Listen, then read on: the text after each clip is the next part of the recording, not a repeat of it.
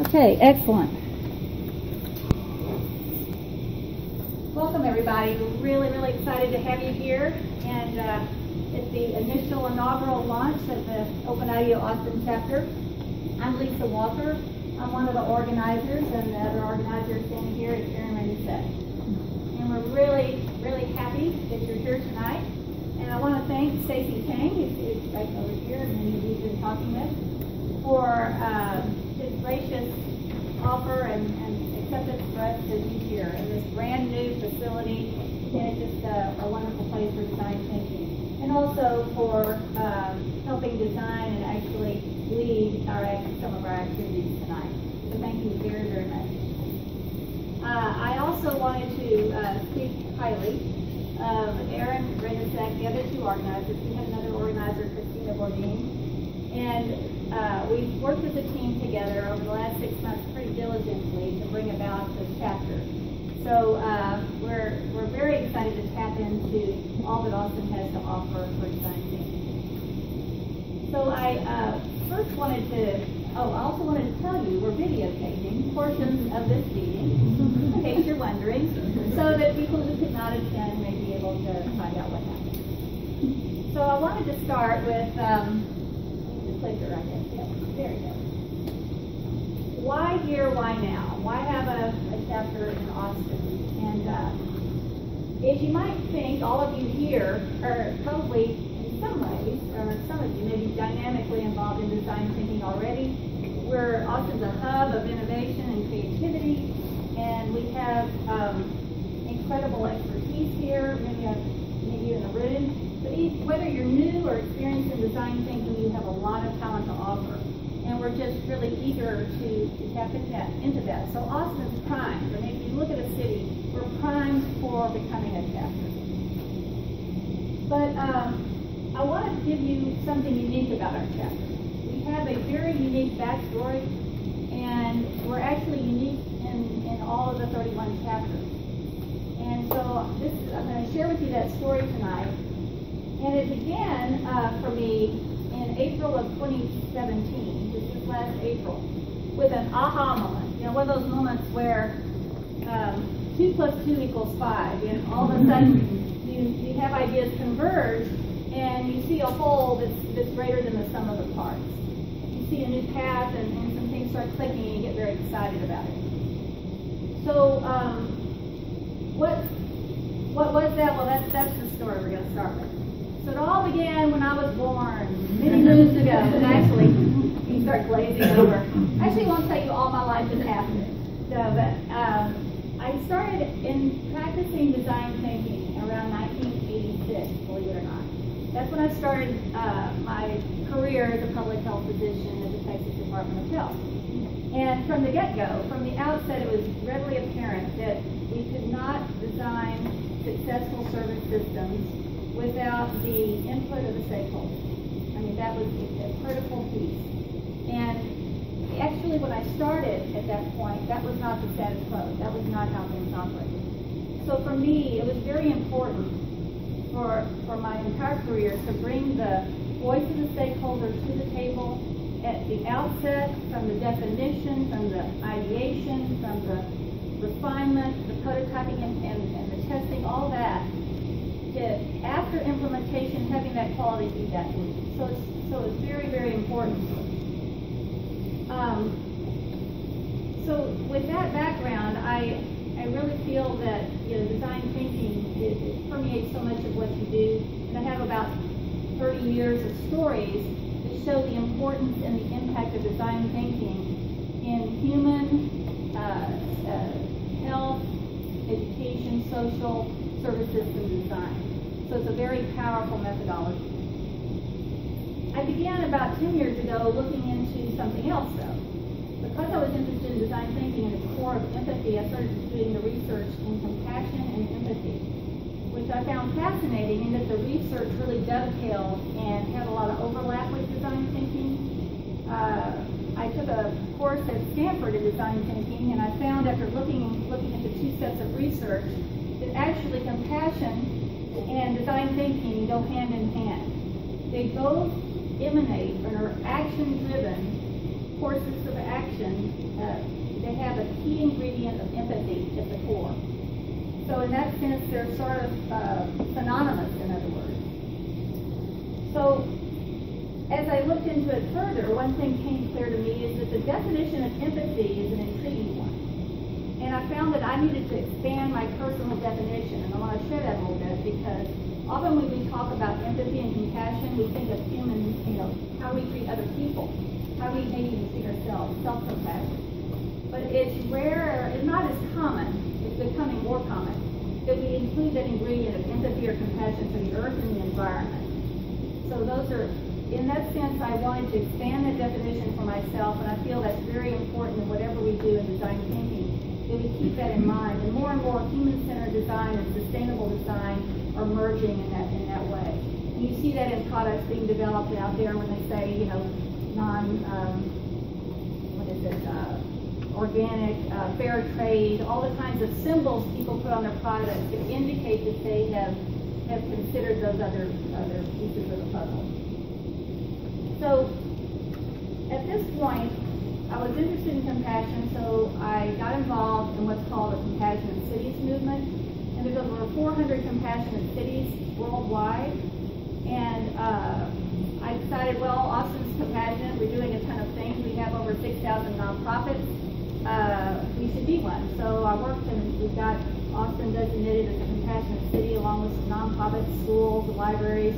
Austin has a city council resolution designating Austin as a compassionate city. That happened in April 2016. Well, compassionate cities, they commit to an ethic of compassion, and they commit to action that drives meeting local and global needs. So that sort of brings me up full circle up to April of 2017 when I was involved in an OpenIDEO challenge. And I came into that challenge because I'd already explored OpenIDEO a few years back and kind of dabbled in their challenges. But this one presented an opportunity to bring sort of what I had worked on in compassion and also design thinking to bear on this particular challenge. So the compassionate cities were part of the proposal that our project put forward.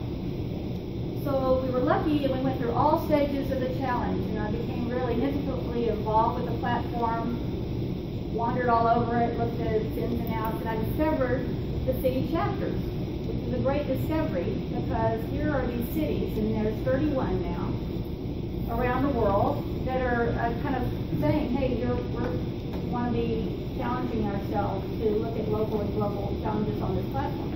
So I reached out to those cities, and we had dialogue, by virtue of the fact I was in a challenge. And so all of a sudden there was the aha moment for me. The aha moment came when I saw the incredible, powerful opportunity for synergy between the Compassionate Cities movement and the OpenIDEO City Chapters movement. There's over, like I said, over 400 compassionate cities and 31 OpenIDEO chapters. So here in Austin, I think we have, it was at that aha moment that I said, okay, I'm going to initiate and get going an OpenIDEO Austin chapter because the synergy was there, it needed to happen, and the two together could make a very powerful impact. And I thought it was an interesting new model to present because it's very unique. So I reached out then at that point, and we got the organizer team set up, and now we have the chapter. So one thing I was going to say is, to pull it all together, the chapter offers Compassionate Austin a platform for galvanizing everybody from every walk of life, from every discipline. Many of you are from very different disciplines, to come together to address local and global challenges. That's awesome. Design thinking for social good. It's a way to do that. It's a way to actualize Compassionate Austin. Compassionate Austin offers the chapter a resolution, a sort of core city commitment to this, and also it offers a force multiplier. Anything we do and innovate here, anything we create, has an immediate force multiplier to 400 cities and more. And so it's exciting for me to see that the huge potential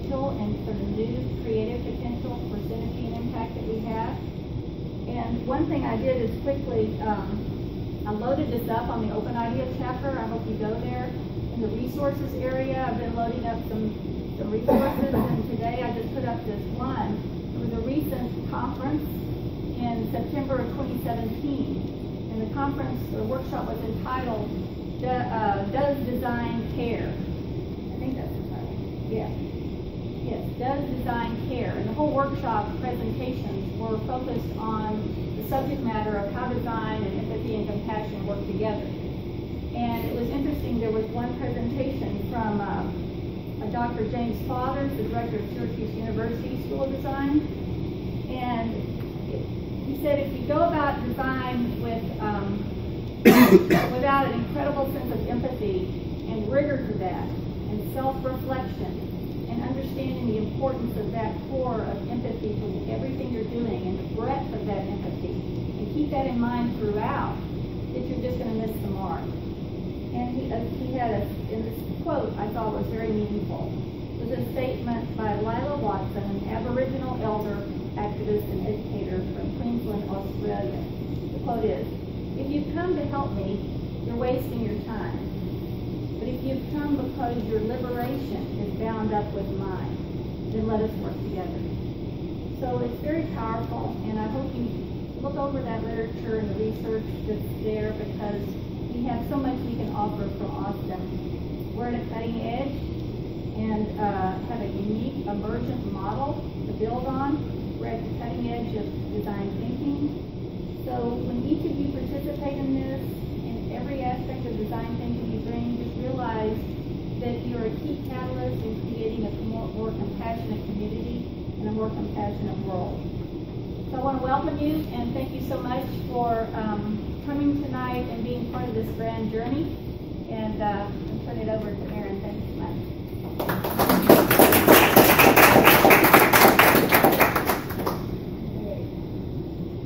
Hi, I'm Erin. I'm the other organizer. And so, essentially, I see some familiar faces in the room. So some of you were at our outpost back in July, and you've heard a little bit about what OpenIDEO is and what the platform is all about.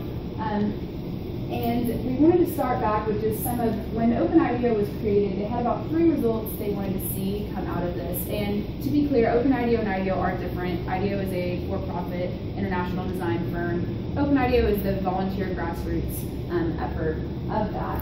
And so first they wanted to really build awareness and inspire action. So those of you who browse the site have seen, like they post these challenges where you can get involved with your community, whether it be with regards to the environment, health, and so they want to do that in that way. But what's really unique about OpenIDEO chapters and why we're so excited all of you are here tonight is that our success really depends on your collective interests and aspirations. So that's hopefully what we can, after tonight, figure out what that means for our chapter.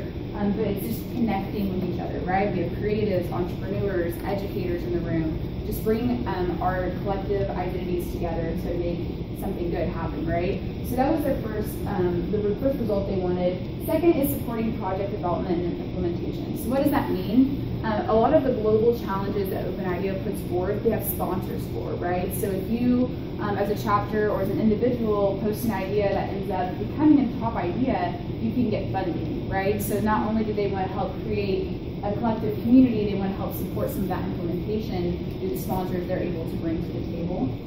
And finally, strengthening ecosystems through long-term and focused efforts. So if you look at the challenges on the site, they have different areas of health, environment, and the way that I kind of look at it as all of these different areas have barriers that require unique initiatives to break down, right? So they're centering their challenges around core aspects like health and environment are easy ones to point out. So they want to create a long-lasting impact through the chapter and throughout the U.S. And so if you are here tonight, you are a participant on the page. So this is a feed. It's really just essential communication. You can post, we've already had people post different announcements, things that are related to design, to kind of share that with each other. But really, it's about posting on here if you have a local issue you'd like to tackle, perhaps one of the global challenges that IDEO has posted. You can express that interest here and then see if there are others like you in the organization who want to help tackle that. And so quickly, we were just going to just quickly walk through kind of what it might look like to participate in a global challenge. If you're at the Outpost meeting, we did a creative brainstorming session around how to reduce small plastic waste. And we actually started at the idea phase during that process, but really, research is the first one. And so essentially, when you go to the challenges on the website, you can go to the research phase, and for that particular challenge, about 300 responses were made. And anything, it could be you talking to people in your community, personal stories, an article you read, something that inspires that challenge, you post on here. So I think right here, the reusable to-go cups, these were some gentlemen in Taiwan who were able to reduce plastic waste by delivering reusable containers, right? So anything that inspires your idea would go on the research phase. After a certain amount of time, that phase ends, and then the ideation phase begins. So that's where you yourself could post an idea, or as a chapter, you could post an idea with some people that want to tackle it with you. We don't have to do things as the chapter. Not everyone has to be interested in environment, like in sustainability to participate, right? You could find, if there's a challenge with regards to homelessness, per se, if people are interested in that with you, you could find that group and post an idea to that phase. Review, so OpenIDEO will review them. So in this case, 619 ideas were reviewed, and they were brought down to about 101 ideas were refined. And refinement is a really interesting place where you can, as an OpenIDEO member, go on there and either share feedback through comments. You could even prototype that in a small way to share back some of your lessons learned. And you could actually jump in on a refinement phase for a challenge you maybe didn't even start at the beginning. And so you could join people in Kenya and help refine their ideas. So after refinement, top ideas are selected. So in this particular case, there were 3 sponsors. There was a Elaine MacArthur Foundation. The second one I've forgotten, but there were 3 big sponsors of this challenge, and they collectively were able, just the one foundation had $1 million split between the top 16 ideas, and they were able to take that funding and help implement it in their own communities. So it's part of that part where supporting the project implementation, if you're selected as one of the top ideas. And finally, impact. This stays open forever on the page. So after this challenge even concludes, people are able to share what they were able to do in their own communities across the world and how it impacted them as a whole. And so essentially, that is a quick run through of what we could do as a chapter or as some individuals together. But really, we care about what you care about. And the rest of the meeting, we're going to spend figuring out what your vision is for what we can accomplish. And Stacy is going to help us do that. Yeah. So welcome. Just do the round applause. So welcome. I have the pleasure of hosting you at Design Institute for Health. This is not about us. We're happy to show you the space and chat about that forward. I bear some relevance to this only because I spent the better part of 20 years at IDEO, running the healthcare side of the business, and came to Austin to establish this Design Institute as part of GT alongside medical. So we have an interest in seeing design thinking flourish. You know, the rise and success of Austin Design Week in the second year, which just a few weeks ago, tells you a little bit about how potent a movement that is.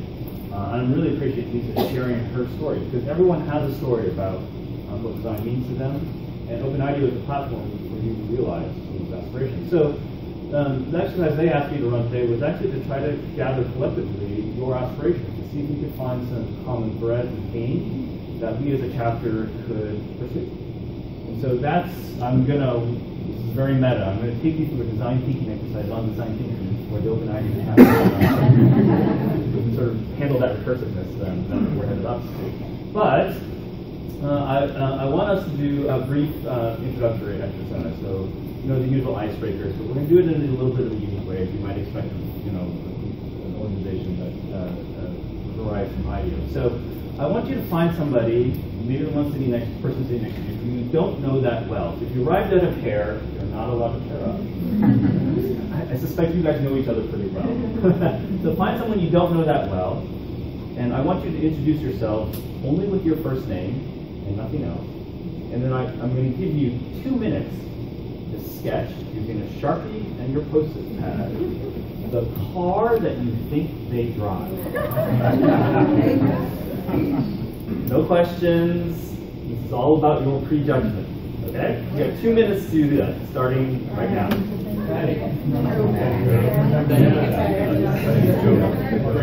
That's it.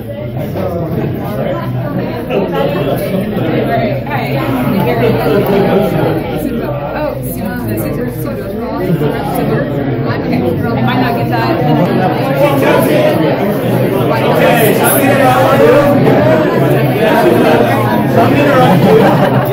So this was clearly a very successful icebreaker. This conversation will probably continue on for another half hour. We'll have plenty of time to have this conversation about how offended you were by their assumptions. But I'm curious, did anyone get it right? Did anyone actually? Yeah, tell both of you together.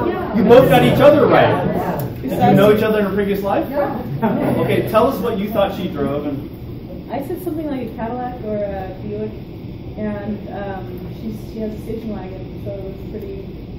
What she described and how she drew that is not one of those brands, but it's the feeling of that. Fantastic. And what did you drive? What did you draw for her? I drew this strange thing because I thought she might be a student, and I thought she'd want something compact. You see, and something compact and easy to park and everything. Good. And it turns out she doesn't have an appointment. Well, not a student. But you're not a student. Pretty good. Well done. All right. So there's an interesting assumption that brought you to who got it completely wrong. very brave of you to admit that. What did you guess? So I guess like Lexus, but she drives a Honda Civic. And why did you guess Lexus? I think she has a vibe for that, just like being top of the game. We're now going a Lexus vibe. Okay, good. Who was happier with the car that was drawn for them than the car they actually owned? A lot of you. Right? What was drawn for you? Both of you. I want to hear from you. I got a bike with a dome on it.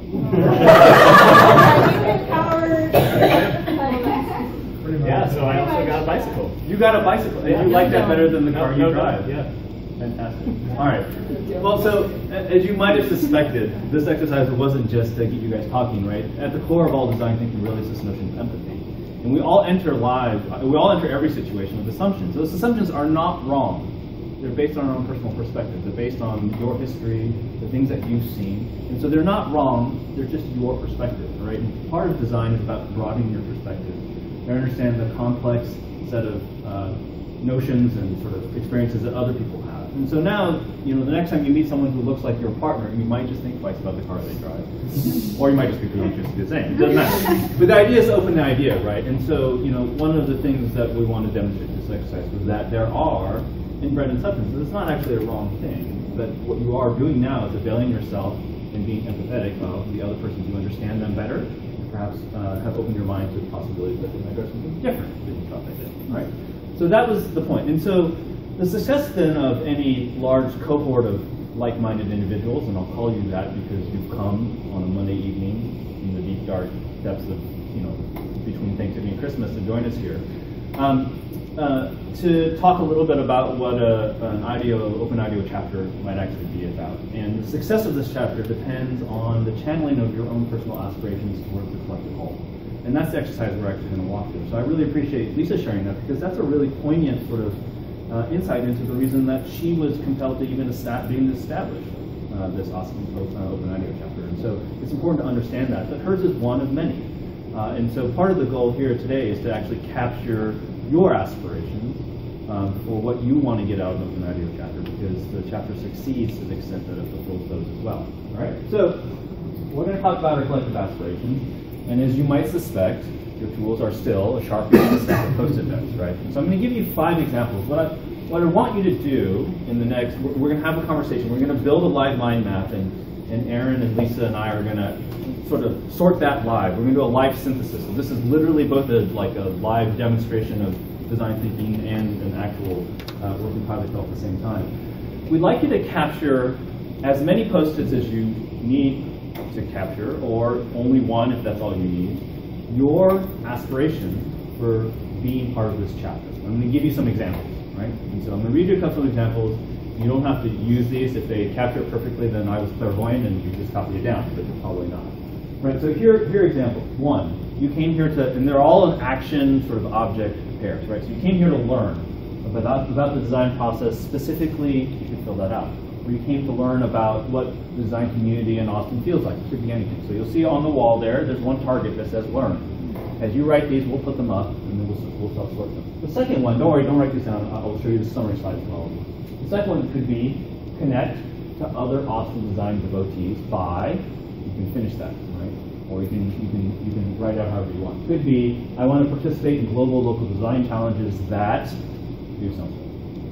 I want to implement new design interventions in, come on in, you can bite. Implement new design interventions in, and you can fill out whatever you want to be. It could be, I want to demonstrate impact through design by, right? It could be, I want to be recognized. If those 5 verbs don't capture it, come up with your own verb. The important thing is, as many as you write, we want one of them to be your lead. Choose the one that means the most to you, and we're going to ask you to draw a line around it and write your name and last initial on it, so that you can actually capture it. You want to come back, you want to know who to attribute these to. So if you write 15 of them, still choose one and put a border around it. If you only write one, still put a border around it, because hopefully that's the one that represents what you want. So I put these back up here as examples. And we want you to essentially write as many posts as it takes to capture the zeitgeist, your aspirations, what you hope an OpenIDEO chapter will help you achieve. Okay? So, and here's the rules of how this works. The idea is not an idea until it's written. So it's giving you a fat marker on a very small piece of paper, so you can't write a dissertation.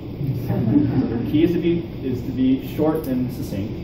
And it's not an idea until it's written, and then you hold your hand up and you share it with us, and then it goes on the board. And we're gonna sort of live map and sort these and see what we get to in the course of the next 15 or 20 minutes, and then we have a follow-on exercise for that. Okay? So we'll let you get started, and as soon as you're ready, share what you have.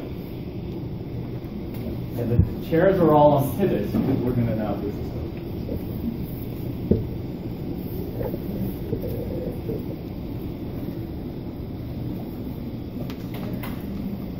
At any time, and you're ready. Good. Your name is? Val. Hi, Val.